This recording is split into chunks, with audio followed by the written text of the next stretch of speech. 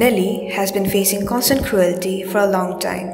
sometimes from community rage and sometimes nature's fury strikes. When the massacre felt like history to be born only in memories, the flash flood and post-flood devastations due to killing Kopili and Dimal waters haunt the local population residing at the low-lying areas. So, our team visited the village to hear it from the villagers residing on the river banks of killing Kopili and Dimal rivers. এই বছর 10 বার মান পানি আহিলে তে মানুবিলাকে মানে খেতি কৰি পেলাই কোনো ধৰণৰ মানে শান্তি নাপায় উন্নতি কৰিব নোৱাৰে অসুবিধা হয় একমাত্ৰ উদ্দেশ্য হল এইটো সুইচ গেট বানপানীটো আহি যোৱাৰ পিছতে তেতিয়া এই অঞ্চলৰ মানুহে আকৌ এই ৰাস্তাত নেলিত যাই পেলাই পকা ৰাস্তাত উঠিব লগিয়া হয় আমলিঘাটত উঠিব লগা হয়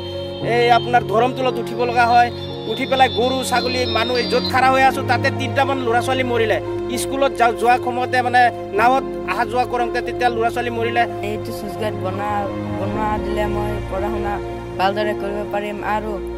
আৰু খেতি বাতি মোৰ দেউতা কৰিব পাৰিব আৰু সেই টকা দি মই কৰিব পাৰিম মোৰ গাঁৱত এইটো অসুবিধা যেন আমাৰ বানপানী আহিলে গোটেই গাঁৱটো তলত যায় বানপানী আহিলে আমাৰ লেতেৰা পানী খাব লাগে পানীৰ সুবিধা নাই আমাৰ লাইন নাই আৰু আমাৰ ৰাস্তা ঘাটো অসুবিধা স্কুলৰ সুবিধা নাই বহুত আমাৰ অসুবিধা সুইচ গেটটো হ'লে মানে আমাৰ গোটেই ৰাজ্যৰ সুবিধা হয়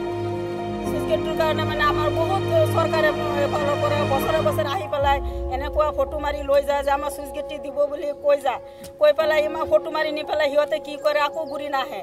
আমাৰ সুইচ গেটে কিমান বছৰ ধৰি আমি ইয়াত 22 বছৰ ধৰি বিয়া হ'ল আমি ইয়াতে 22 বছৰ ধৰি আছি এই বানপানীতে আমি ভুগি আছো কিমান ল'ৰা ছোৱালী বানপানী হ'লে আমাৰ হেৰি হয় আমাৰ খেতি পথাৰ খাই যা বানপানী আমাৰ ৰাস্তা ঘাট গোটেই মানুহৰ ইমান অসুবিধা হয় মানে পাহাৰত যাবলগীয়া হয় নদীৰ সিপাৰত যাবলগীয়া হয় মানে আমাৰ এইটো সুইচ গেট হ'লে মানে আমাৰ ৰাইজৰ সকলোৰে ৰাইজৰ সুবিধা হয় এই স্লুইচ গেটৰ অভাৱত আমাৰ এই অঞ্চলত এনে ধৰণৰ অৱস্থা হৈছে আমাৰ এই অঞ্চলৰ মানুহ শিক্ষিতৰ হাৰ একেবাৰে শূন্য বুলি ক'লে ভুল নহ'ব গতিকে আমাৰ এই অঞ্চলত এখন এমই স্কুল আৰু হাই স্কুল যদি গঢ়ি দিয়ে তেতিয়াহ'লে আমাৰ এই অঞ্চলৰ ৰাইজে আমি নথৈ আনন্দিত হ'ম আৰু সুখী হ'ম আৰু আমি ইয়াত শিক্ষিত হ'বলৈ আমাৰ এটা উপায় আহিব কাৰণ আমাৰ কোনো ঘৰৰ মানুহে এনে এটা পৰিয়াল এই অঞ্চলত নাই এই 3খন 4খন পঞ্চায়তৰ ভিতৰত যে যিসকল মানুহে নিজৰ ল'ৰা ছোৱালীক বাহিৰত লিখা পঢ়া কৰাব উচ্চ শিক্ষিত গঢ়ি উঠাব তেনে ধৰণৰ কোনো মানুহ নাই কাৰণ ইহঁতৰ আমাৰ এই মানুহবিলাকৰ কোনো টকা পইচা নাই কোনো ইনকাম চ'ৰ্চ নাই মই এটা আপত্তি কৰিছোঁ যে আমাৰ ইয়াত যাতে স্লুইচ গেটটো হৈ যায় এই স্লুইচ গেটটো হ'লে আমি নথৈ আনন্দিত হ'ম আৰু আমি সুখী হ'ম আৰু ভগৱানৰ ওচৰত আমি আশীৰ্বাদ জনাম যে যি